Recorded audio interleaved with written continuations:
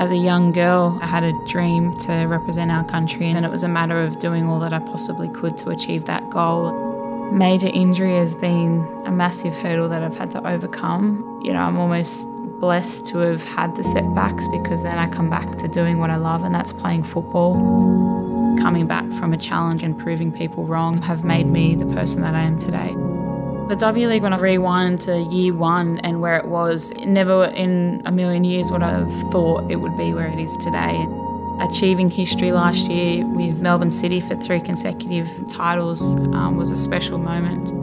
Having that ability to turn on the TV and see women's football there for young, aspiring girls who want to play the sport, that they can say, I want to be in their shoes one day. And I think that's something special and something that I'm really privileged and proud to be a part of.